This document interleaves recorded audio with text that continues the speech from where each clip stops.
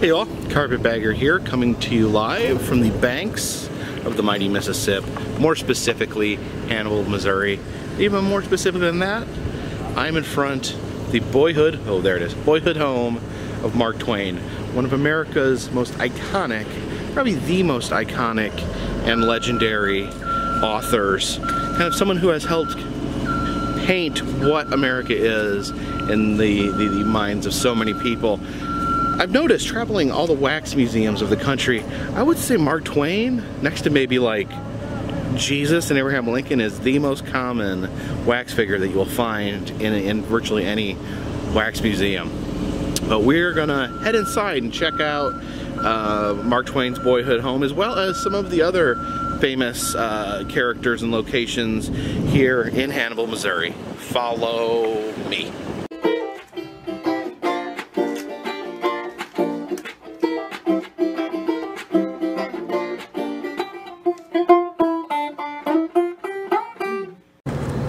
This Tom Sawyer's fence, where he tricked all the other kids into whitewashing by convincing them that it was so much dang fun.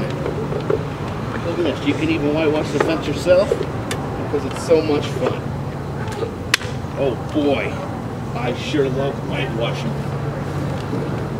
I remember as a little child reading a children's version of Tom Sawyer and not understanding the whitewashing part, and then my dad demonstrated it by actually making me want to clean. So reverse psychology, it's a powerful, powerful weapon. Perhaps a dark, depressive streak, which is not uncommon. Right. This was a monument the town was going to build to Mark Twain, but the Great Depression hit and it never got built. See a lot of things going on, and then right in the middle, Mark Twain and Tom Sawyer. Check it out. Mark Twain Pepsi machine. I guess Mark prefers Aquafina. Alright, headed over to Huck Finn's house.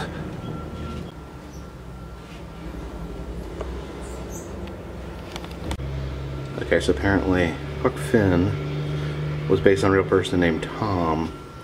Tom Sawyer was based on Mark Twain himself.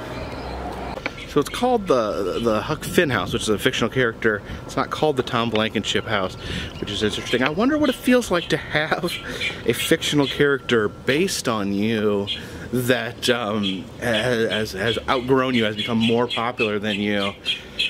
Interesting feeling. Alright, headed into the actual Mark Twain house. Oh, now we have Mark Twain playing with paper dolls. I guess maybe he's using these paper dolls to write his stories. There's Mark Twain's piano and his plate of delicious cookies. It's kind of a ghostly apparition of Mark Twain. No, I am by no means any sort of Mark Twain historian, but I just love this quote. A man's experience of life are a book. There was never yet in an uninteresting life such a thing is an impossibility.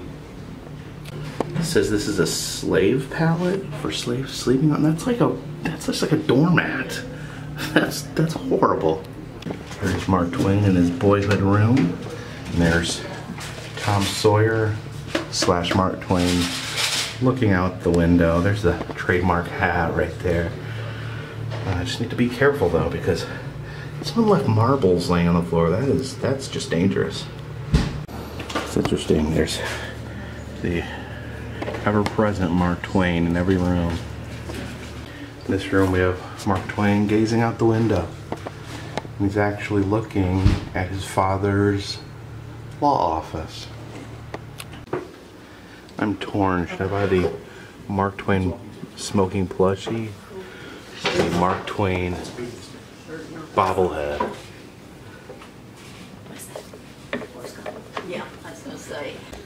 Here's a mock-up of the classroom that they would have learned in, and here's some of these sticks that they would have been beaten with. Oh, what's this? Try punishment 1850 style. You can write lines. That's still pretty normal. Dunce cap. That's humiliating. Oh, you can balance on a block for 2 hours, or you can just have the crap whipped up. It says poor boys and orphans were in survival mode. They were interested in things to live with on their own, like pipes to smoke with, and knives to stab with. Oh, there's an old fishing pole. Mark Twain for president. Might be a good idea if he wasn't really, really dead. This Miss Clemens shop actually looks pretty interesting. Check out these steampunk dog people. So all the museums and Mark Twain houses are connected with one ticket. Most of them are on that end of Hannibal, but then you gotta walk all the way down to Main Street, and then apparently there's a museum down there. Lydia's Cabinet of Curiosities? Sounds interesting. Oh my gosh, here we have it.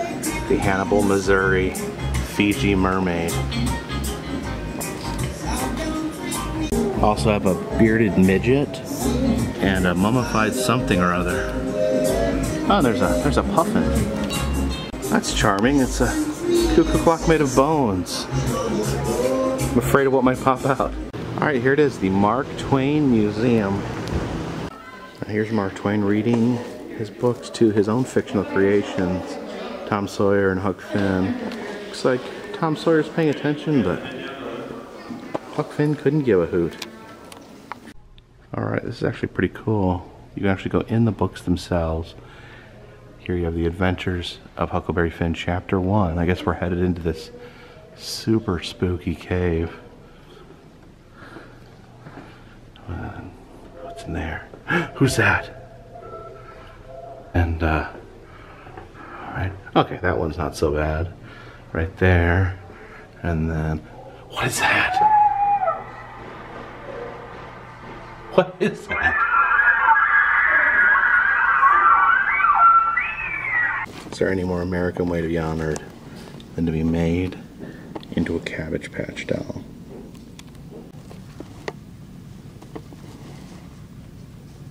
It's this lovely penny farthing bike next to this massive cranium of Mark Twain. It's one of Mark Twain's famous white suit jackets.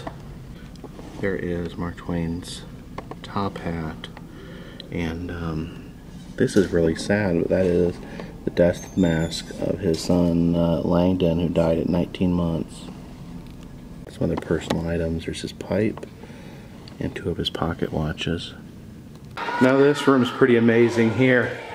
You can overlook the Mississippi River right there, and you can pretend to be a boat captain and turn the boat wheel. Also, you can make a good old toot. Where is a better place to eat in Hannibal, Missouri than the Mark Twain dinette? Check out that old converted frosty top root beer mug. Mark Twain dinette. Alright, we got this awesome, massive looking pork tenderloin sandwich and a homemade root beer.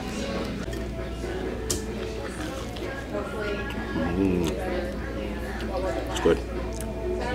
And here's a statue in Hannibal of the 2 lovable scamps, Tom Sawyer and Huck Finn. Now if you remember from the museum, they had originally planned to make this massive statue dedicated to Mark Twain himself.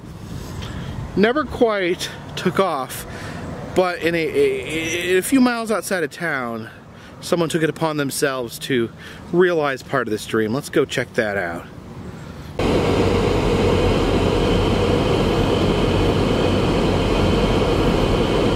And here we have it. The man, the myth, the legend, Samuel Clemens, better known as Mark Twain. That is very large.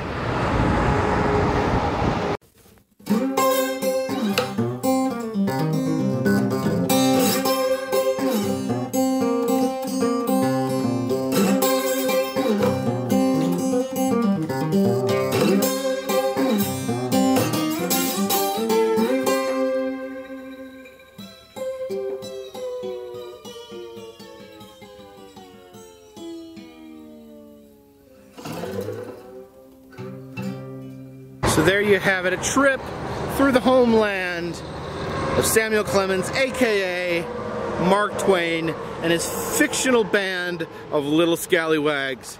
Appreciate you guys watching. If you like these videos, please check down in the description.